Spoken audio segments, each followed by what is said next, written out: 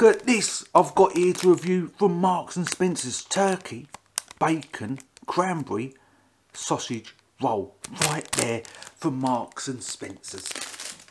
Let's open this up and get this out. And this was, I want to say £2. I want to say £2. You can warm this up as well, I've just noticed. There's about £2 on their fresh sort of food bit.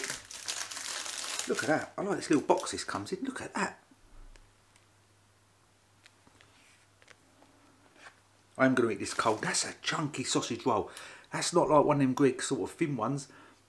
It's probably the same amount of food, but that's a chunky. It's like a homemade sausage roll. Oh, homemade. No, it's freezable. 5% goes to shelter. But always point that out. Well done, Marks and Spencer, on that.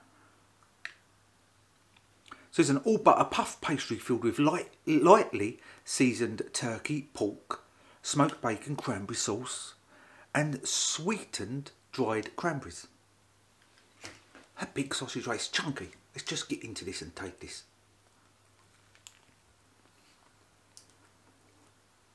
Look at that. Loads of filling on that. Absolutely packed. That is packed out with like sausage meat filling. That's nice.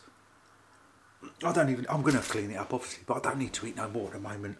That's 100% a thumbs up. I have no thoughts about it. It's tasty. It tastes fresh. The pastry's nice. The sausage meat's nice. I can taste the turkey.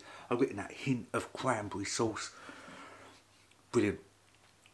Love it. No faults from me. If you like this video, remember to subscribe. I'll see you on the next one.